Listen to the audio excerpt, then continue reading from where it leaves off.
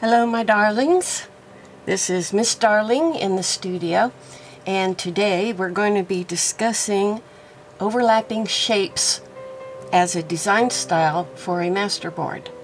And as you might already know, there are 12 design styles in the fine art world. There are 13 that I've identified in the junk journal world, and this is the one that I don't find listed as a fine art style. But of course it's out there. There are overlapping shapes everywhere, and this is a good example. Now here in this you can see there are squares and rectangles, so this falls into the category of overlapping squares, and so does this one here. There are also some curved lines, and that belongs in another style. But today we're going to be talking about overlapping shapes. And what do I mean by that? I mean all different kinds of shapes and sizes, and no particular identifiable shape like a rectangle or a circle or an oval. These are going to be free-form shapes, and so we'll get into that in a minute. First, let me just remind you, I have links in my Etsy shop and also in the description box below this video. And I've never mentioned this before, but I just thought maybe I might mention, if you're liking some of the jewelry that I wear in my videos, I have links to most of them in the description box below. I like to be supportive of other artisans. I'm wearing today like this wrap bracelet and a couple of turquoise rings, and so if you're interested in taking a peek at any of that, just check the description box below. So let's get started in discussing overlapping shapes. First, we're going to take a look at some overlapping shapes I found in the fine art world, even though it's not listed as one of their official design styles. And then we'll take a look at how some of that has been used in the junk journal world, and then we'll actually make one. So stay tuned, stay with me, and let's have some fun and creativity, and I hope you'll craft right along with me. Let's first take a look at overlapping shapes in the fine art world. Here is an old master painting whose style you might have seen many times. Is very famous, Gustav Klimt, and he's famous for his wonderful and varied mosaic-like shapes and patterns, some overlapping and others side by side or one above the other. And I just love his work. It's so intricate, and I love all of the textures that the various designs make. Next we have Juan Moreau, who is another old master, and he became famous because of his overlapping shapes and his whimsical style and use of color. You can see that this is almost very childlike in its presentation, and he has very interesting artwork. Now we have overlapping shapes, which is not a background but the foreground, and here we see the face of a woman interspersed and morphing into the face of a lion, or vice versa. It just depends on which face you see first. The other one will be morphing into it. Here we have butterflies overlapping each other. I use overlapping technique constantly, and it really doesn't matter what I'm working with. I love to overlap. And so here we have butterflies. They don't have to be a geometric shape.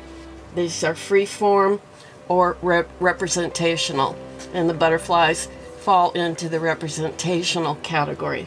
And lastly, we see the guitar made visible through the careful placement and colorization of different shapes, all uniting into a beautiful whole. The artist has used contrast and shape and size and a multitude of interesting elements to make this painting come alive in a very unique and different way. But when I think of overlapping shapes, I'm prone to think of overlapping papers or fabrics in odd shapes and sizes that I use for my junk journals. And I start out doing the background in overlapping papers or fabrics or a combination of the two. And after that, as this example shows, I put ephemera on in carefully selected places, and I've overlapped them onto the overlapped background. This style of making masterboards or journal pages is very common among junk journal crafters and artists. But let's try to take the mystique out of overlapping shapes using collage as our method of application. It's one of my favorite pastimes. I am officially designating this style as overlapping shapes because it has not been, to my knowledge, been given an official name for the design style, and it makes perfect sense. We do see overlapping in other design styles for sure, as you can see in some of my latest masterboards. Here is a vertical design style where I overlapped various papers into the background using Japanese calligraphy, and then embellished the two pages with black stripes, scraps from cuttings of woodblock prints, and fussy cut ephemera. For instance, the rosebud and the butterfly. In this example, I overlapped fabrics in a vertical design style masterboard. I have a video available that shows me actually making this particular masterboard. By ghosting this image into a softer pastel version, it is easy to embellish it for multiple uses. So you don't need to use a masterboard as is. You can lighten it and maybe even alter the color. If you have a computer and design photo editing software, you can do many things. And in this last example, I overlap design papers and textural papers into a diagonal design style masterboard, creating an asymmetrical pinwheel in the process. And as I said, I do have videos on the channel of how I made these masterboards. If you haven't seen them yet, be sure and take a look at them. You can easily find them by choosing the masterboard playlist from the home page of my channel.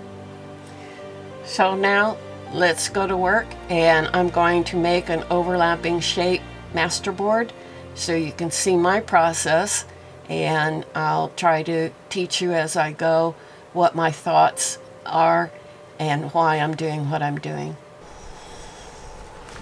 Alright, here is just a piece. This is watercolor paper, and it was part of a painting that I had started and never did anything with, and I've cut it down now into 4 sheets, 8.5 by 11, to use as a background for masterboards. And so what I'm going to do first, I want to do some mark making on here. So take whatever you have, pencils, pens, markers, charcoal, whatever you might have on hand that you can, make marks. And I just kind of, squiggle all over. It doesn't matter what or where. Most of it's going to get covered up. That doesn't show up. Maybe let's use some white. Maybe not going to be too different from that silver. Yeah, it's not, but so, just mark it up however much you want, and in whatever colors make sense to you.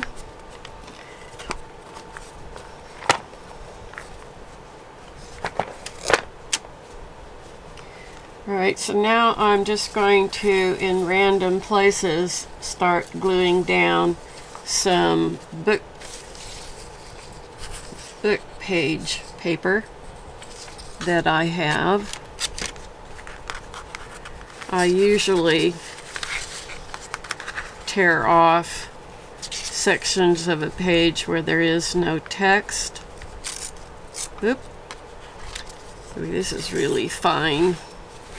It's very old paper, I think, from the 1800s or the early 1900s. The older it gets, the more delicate it is, and so you have to be a little more careful with it. This is a page from a vintage dictionary, so we use a little of that. I want some lighter color in here. When you're choosing what you're going to use, try to have a mixture from dark to light so that you have some good contrast. If everything is dark or everything is light, it's just not nearly as interesting as it is when you have some nice, good contrast. So if I have a dark background, for sure I'm going to be looking for some light scraps, whatever I'm using, to go on top to give me that contrast. Alright, now because this is so delicate, I'm going to use a glue stick on it. It still will have a tendency to break away on me, but that can't be helped.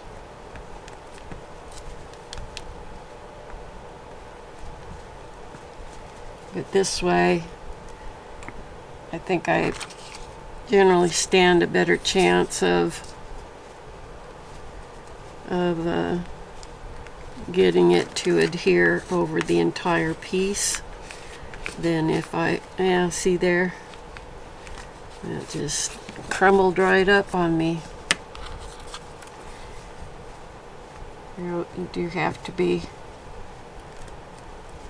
a little more careful when working with something vintage. Fortunately, when you're doing vintage, you don't mind that. You don't mind things breaking apart.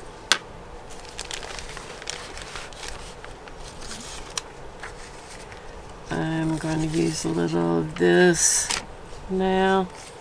I think I'll just tear it by hand. And what I'm doing is I'm going to be spreading this. Ooh, how come you don't want to?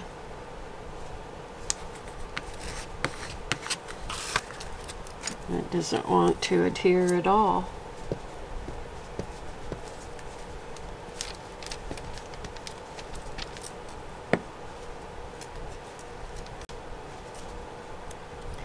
What I started to say was, you're just going to be doing things in a very random fashion. I'm going to be just sort of sprinkling things around to get balance and get things fairly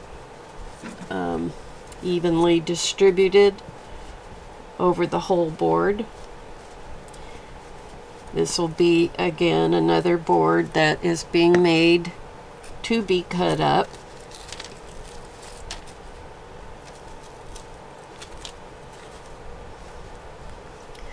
This will simply have a different color palette. Like that. I guess it's because of the acrylic paint on the paper. This glue stick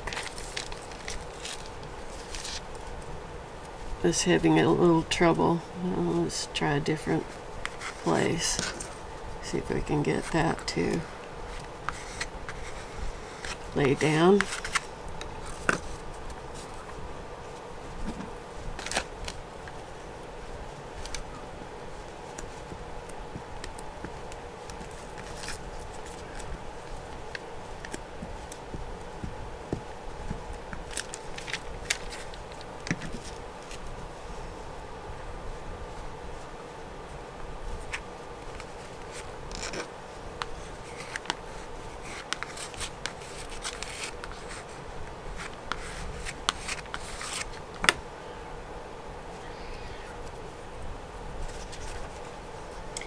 You can glue your text materials all in the same direction, in other words, reading it right side up from this vantage point, or you can turn them sideways as I've done, or even upside down. It doesn't matter. Once it's all broken up and put on, you know, broken up into tags and other ephemera,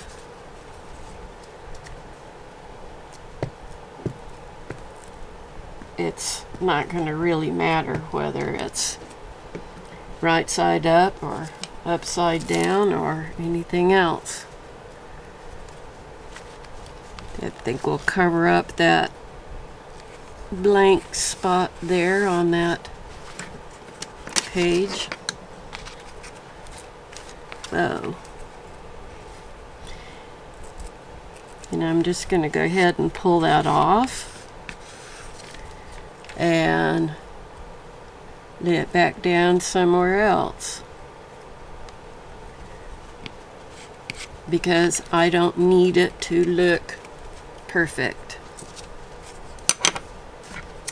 I want it to look grungy and old and a bit dilapidated and needing repair.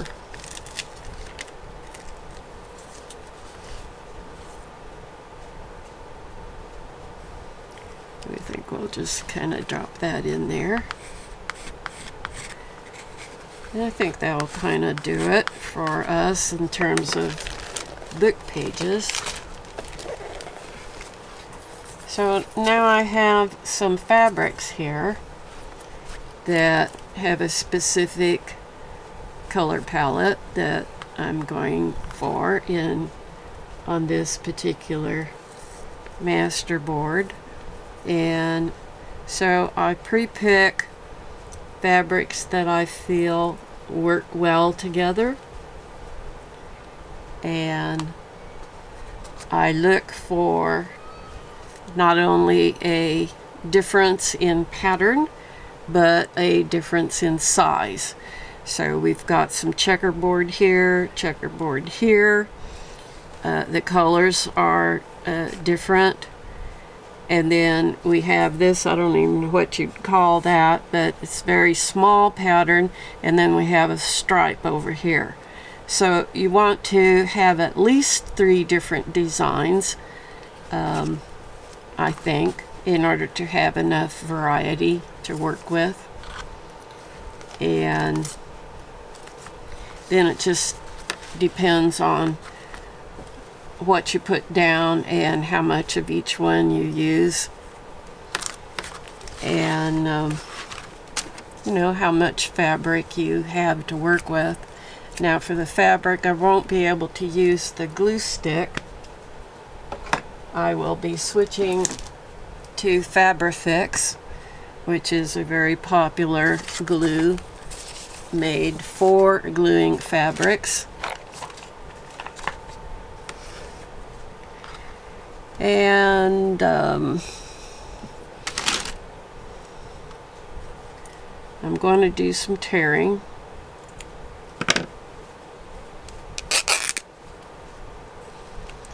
And you see, as I said earlier, this is where you wind up with all these threads that come off of the fabrics, and I save everything. And you know, I just put a little clump off there to the side, and I just, you know, have a place in my studio where I put it all, keep it all in the same place. And then over the months and years, whatever long you're doing what you're doing, you'll see that it builds up, and then one day you'll have a use for it.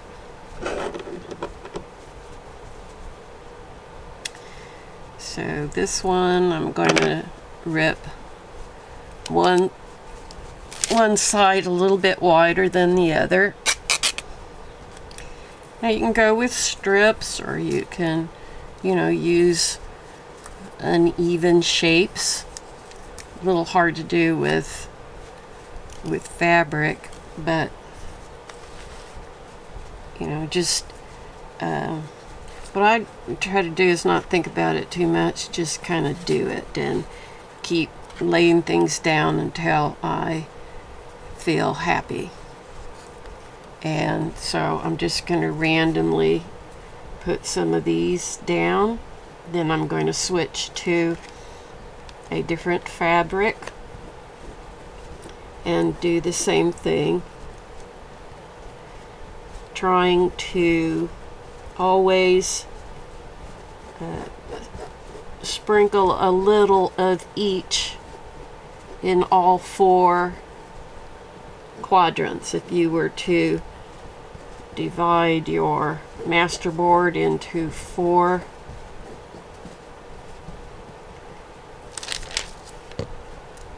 halfway this way and halfway that way, you want to have something of interest in all 4 quadrants. So I try to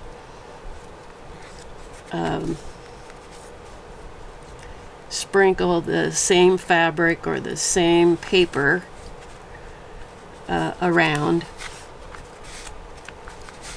So there may be a greater portion of for instance, this fabric that is in quadrant 2 and 3, and then a smaller portion that's in 1 and 4. You know, it's not going to be the same thing everywhere you look. And I think what I'm going to do is take this one and cut it into 2 smaller pieces. I like being repetitive with color and pattern, but not so much with shape or size. I get my unity from the repeating colors and patterns, but not from the shapes and sizes, if that makes sense. And this one, the other one, I tore into more like 2 equal lengths, and this time I'm making one deliberately smaller than the other. So you see I have more like a small square here, which, you know, could be used in the, like in the middle of something. And then I have a little larger piece. I think we'll go with that, so I can cross 2 quadrants at the same time. And I leave these little hanging threads. I just think that it's cool to leave those on if you can.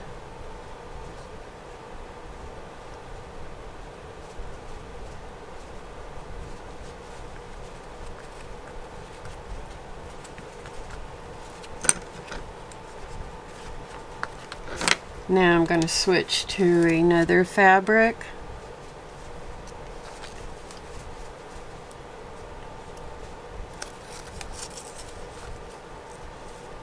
think I'll start using some of this.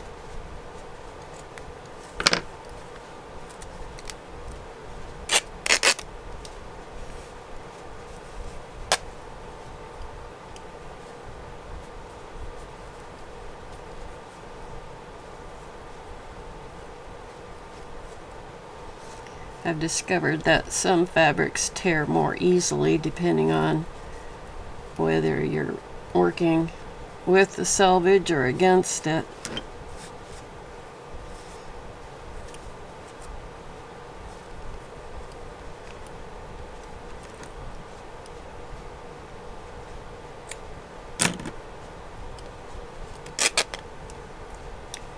So how is everybody? Everybody doing well?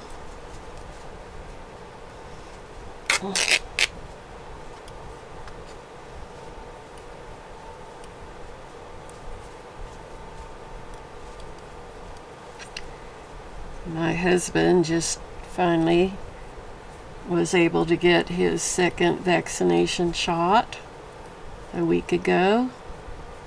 He did not have any adverse effect from it.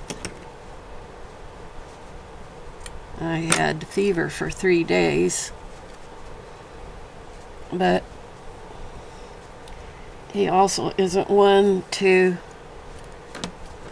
tell me what's going on unless he needs to go to the hospital. So he could have had something that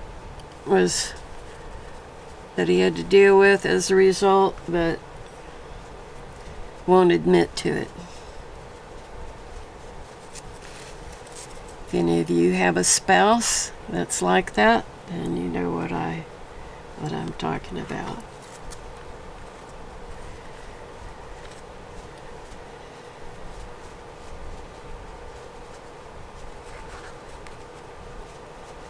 So then I have good spacing. I just need something over in that area, I think, of this particular fabric. It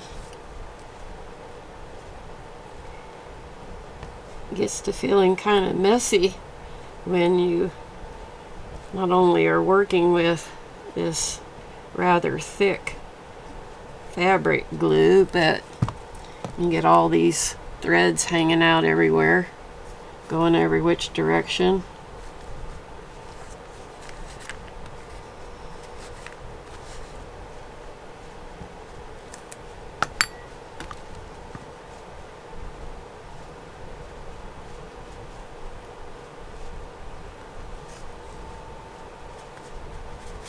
I think that's about where I had it.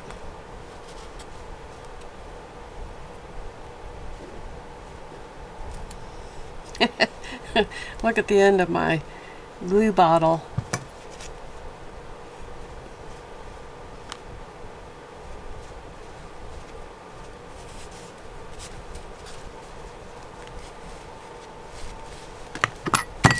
Well,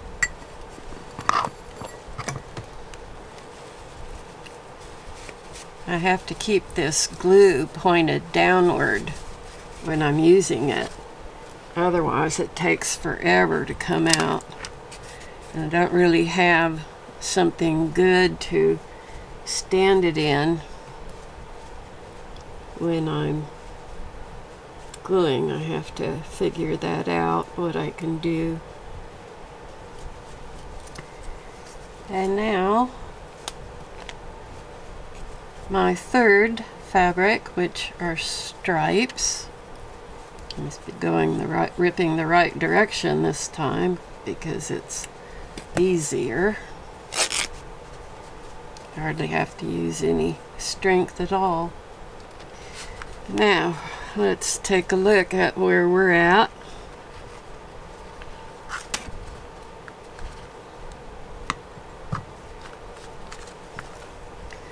I have good distribution of my papers, my plaids.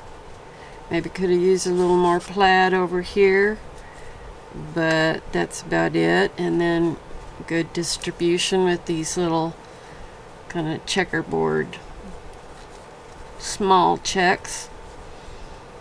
So now I'm going to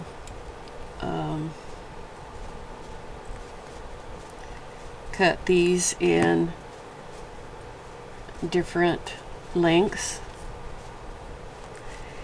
And if you notice, I've got a vertical shape here and a vertical shape here, so I'm going to go with a horizontal placement of this to counteract the two verticals. I don't want to put 3 vertical shapes in a row side by side. You can if you want, but it's just a design preference on my part.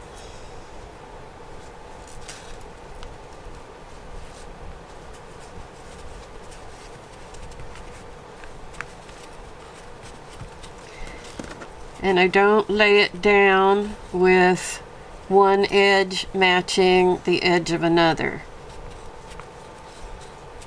I either go above it or below it, but not the exact same location. So I think we'll kind of maybe come up here. Oh, look at that great fraying. It's nice and long. Too bad it'll hardly even show up against that dark background, but I have a little bit of it showing over there. Let's see if I want to place it somewhere else instead then. Maybe we can drop that in there.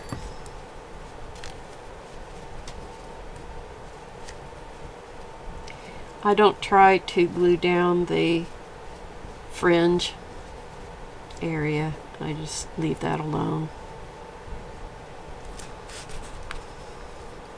So I had horizontal, horizontal, horizontal, horizontal, horizontal, horizontal, and horizontal. So it's about time I did something vertical there to counteract that. If that makes sense to you, put in the comment section, that makes sense, Miss Darling, and I'll know you're with me. Alright, I got a horizontal and a vertical. So we've got this going on. I could maybe, yeah, I think I'm going to maybe run this something vertically there. Alright, I've got there and here and here. I need something down here. I have vertical, vertical, vertical, so I need to put something maybe crossing all 3 of those. And that breaks that up a little bit. I will completely have to redo my manicure when I'm done with this. It wreaks havoc on nail polish. Alright, what are we looking like at this point? I think it's time to stop with the fabrics. We can always come back and add more later, but I don't want to overdo it and then feel like I haven't left myself room for anything textural. So I'm going to put those off to the side, and I'm going to pull out some ephemera to consider, and I'll be back.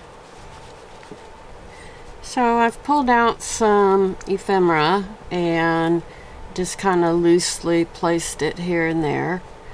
I'm quite happy with the various colors. I've got some dark background here with text on it, fairly sizable text. I've got this teal, I suppose it's more for the size of to go on a Altoid tin. I've got a number here on a tag. I like these numbers. I'm just trying to fill in the whole board with something interesting that could become quite important once it gets cut up into smaller sizes. So I think at this point I'm just maybe going to go ahead and glue down what I have without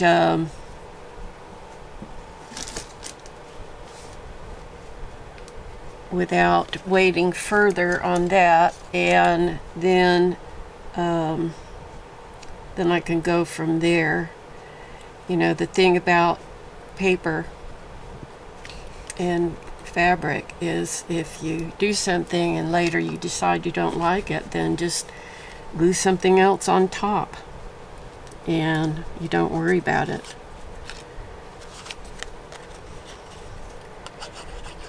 I took my two largest pieces. Why am I not getting anything out? That's really the one really downside of wet glue, particularly if you have a opening that's quite small, so you can control how much glue. The wider the opening, the faster it's going to come out, but then you could be having globs of glue that you don't need, and that's a waste of the glue, plus it can get messy. Alright, we're going to just move all this off, and now when I look at this, my halfway point is somewhere in here, and I like, for instance, if this were to wind up being used as a page in a journal, I just prefer having my focal point higher rather than lower, and so I'm going to start out with putting this larger piece on the upper side. Oh, I think I would have liked that maybe behind there better. I'm going to lift that up temporarily because I think I would like this overlapping that better than the other way around. So it's important to make those decisions ahead of time rather than like I did as an afterthought. You can glue down what's on the bottom first.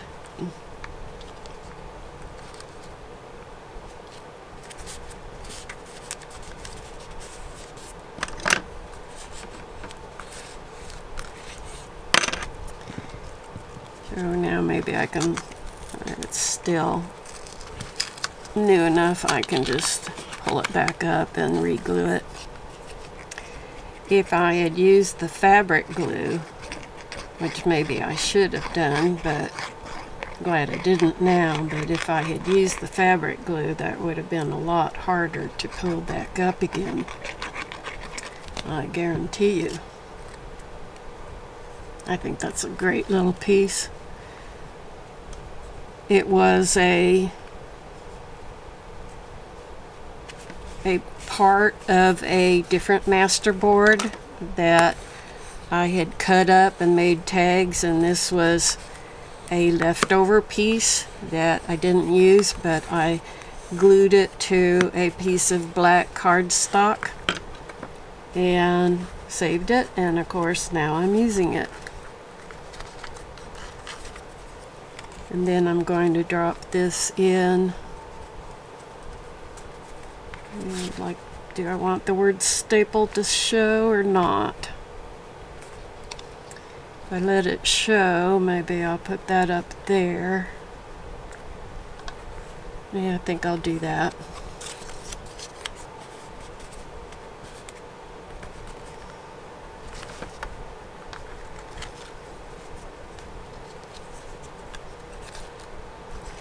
Okay, and then over here, I'm going to drop this big one. My halfway point is, here, let's find out for sure, just to be safe,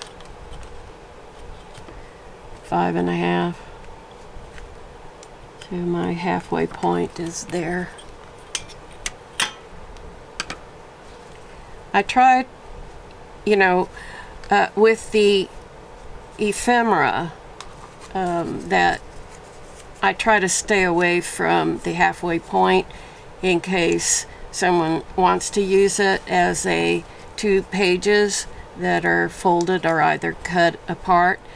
That way you don't have half of it on one side and half on the other.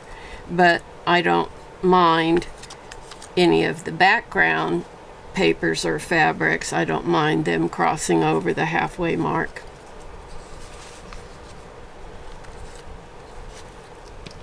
Okay, I believe I had that up there.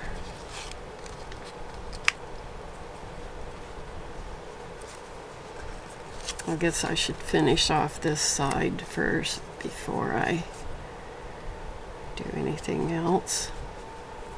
Where did I have this? Was that up there?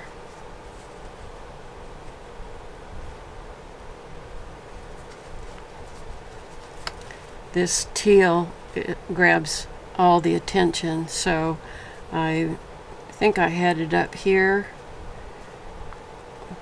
which will be my center of interest in terms of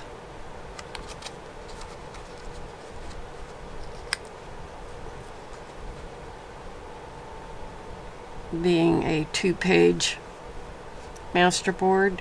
But on the other hand, I'm going to fill it up with so crazy full, because I intend to cut it, that I shouldn't even worry about where that is placed. Maybe I should put it elsewhere.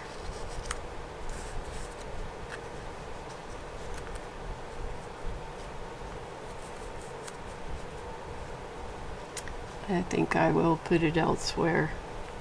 Remember what the purpose of this masterboard is. It's not being meant to become 2 pages. It's meant to be cut up. So I want to distribute colors and shapes and sizes all around. Right, I'm going to put this down next.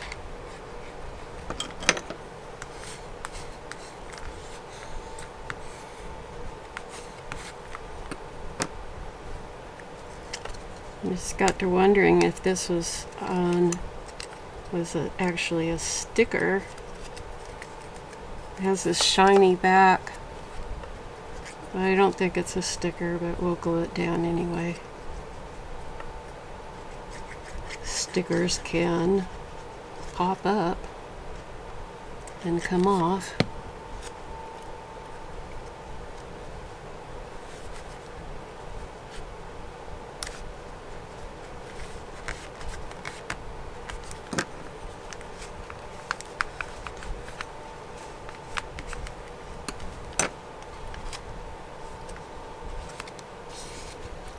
I think it's just printed on glossy paper.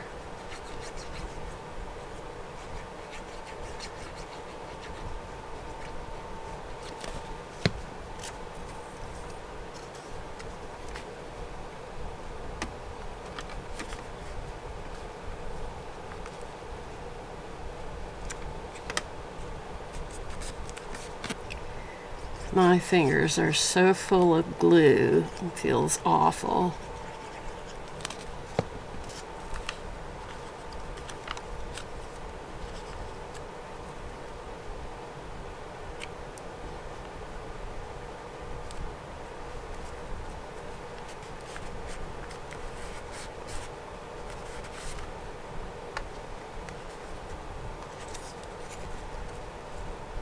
Okie doke.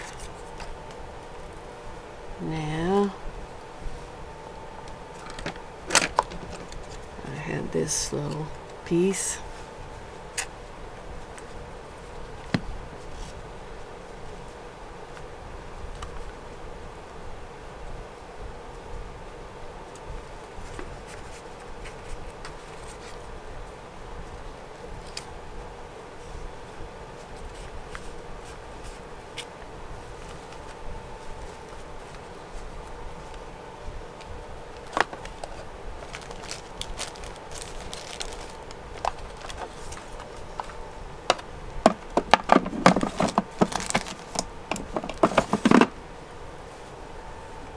Don't have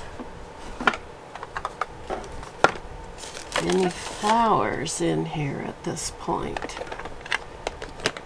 so let's consider maybe a couple. But they won't even show up.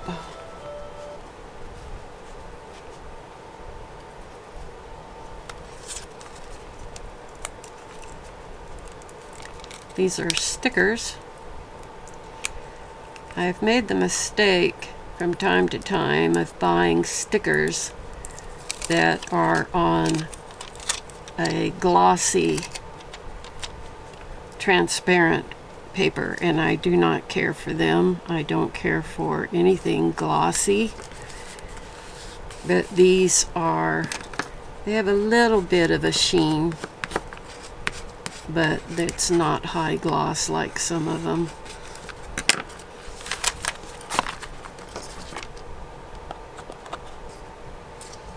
I don't think those are even going to show up well enough to be worth wasting them. So I'll just keep the one.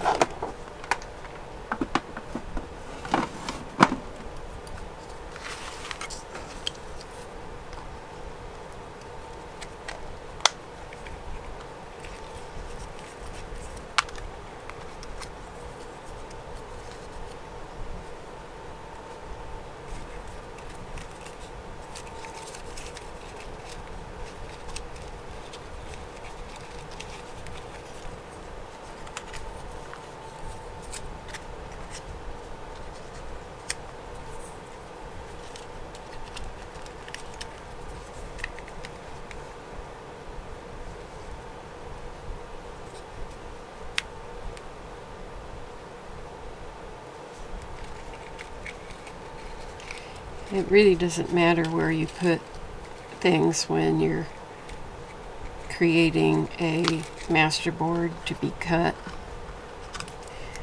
Just make it a point of getting good distribution everywhere. That will just give you more opportunity to find specific places of super interest that might be just really boring otherwise. Obviously, you can always, after you've cut a tag up, if it's not interesting enough, you can always add something at that point too. So I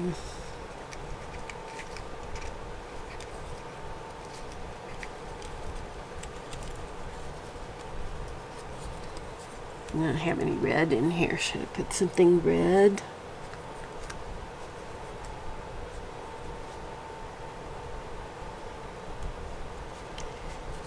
It's starting to look quite full now.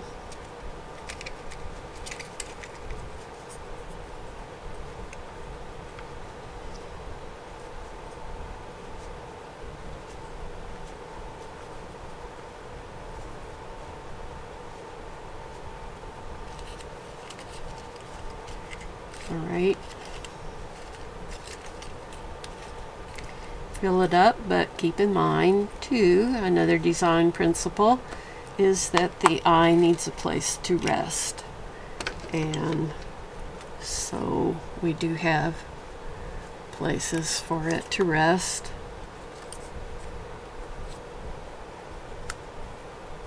if it wants to.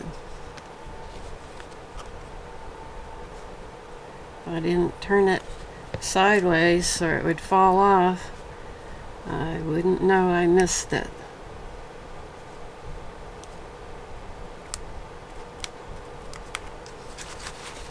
Alright, I am happy with that, and so I will be making photocopies of it, and with the idea to cut up the photocopies and keep my original intact. Until then, ta-ta.